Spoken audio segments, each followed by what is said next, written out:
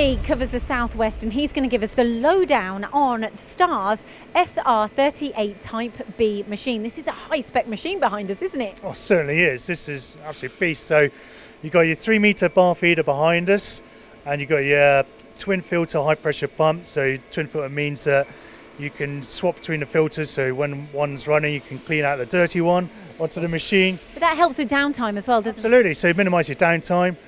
Onto the machine itself, as I said, it's a high-spec machine. We've got a B-axis in there. We've got the JBS adaptable guide bush, so this allows the customer to do materials like the plastics and aluminium because of the shape of the material, so it means that they're not having to worry about the bar jamming. We've got a lot of tools on the back, so you've got 8 positions back for more complex work. There's a lot of power in the spindles. So you've got 11 kilowatts with a hydraulic clamping on the main spindle, so you don't have to worry about the bar going anywhere. And we can do up to 42 millimeters through both spindles, allowing customers to do parts so they would probably traditionally do on a fixed head lathe. We can put it on this machine and do it a lot quicker.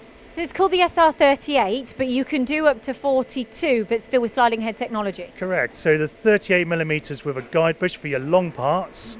And then if you want to do the short parts, you take the guide bush unit out and you can run up to 42 millimeters. And your HFT technology?